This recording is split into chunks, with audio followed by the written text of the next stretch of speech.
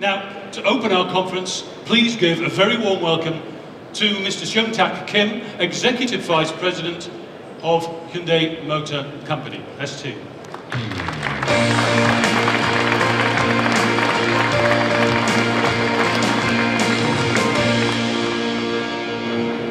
Hyundai cares about the environment. We are committed to being the industry leader in eco-friendly cars.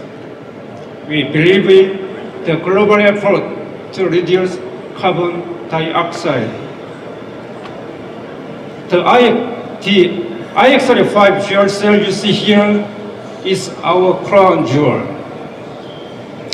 It is a giant leap forward toward the common goal of creating sustainable transportation.